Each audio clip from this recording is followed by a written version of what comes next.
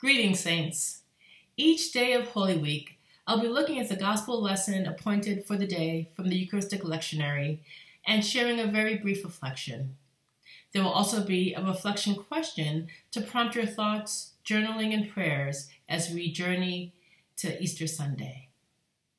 Today is Tuesday in Holy Week, and our text is John chapter 12, verses 20 to 36. The reading begins with a request. Sir, we wish to see Jesus. And they will, and get so much more. Those who had come for the festival had no doubt heard about Jesus, and so the request gets passed from Philip to Andrew, and then Philip and Andrew both go to tell Jesus, who goes on to expound about all that is to happen. That the time has come for him to be glorified, meaning the time of death, resurrection, and ascension is now. And Jesus says, those who love their life lose it, and those who hate their life in this world will keep it for eternal life.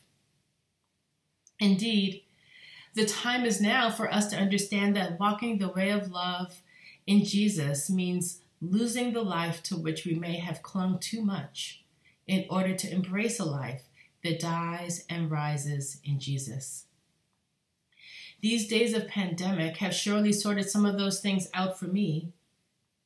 Much of what I have loved about my way of life has been taken away, revealing quite starkly how deep my dependence on God in Christ really is. And by clinging to this life, I mean not just material goods, like being able to get groceries on demand.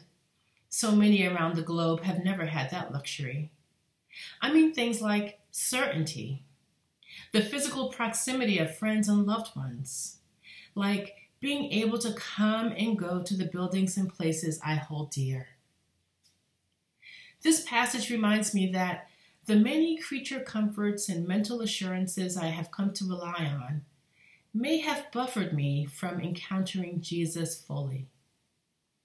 Like disciples, brand new and those who have long been steadfast, I'm called to keep Jesus close, really close, especially when death feels close at hand.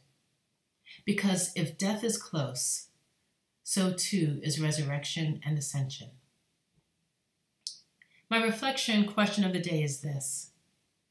Pandemic has forced us to lose many ways of living that had been comfortable. In what ways has that letting go brought you closer to God? Blessings, beloved. In this time and always, may you know the nearness of Christ.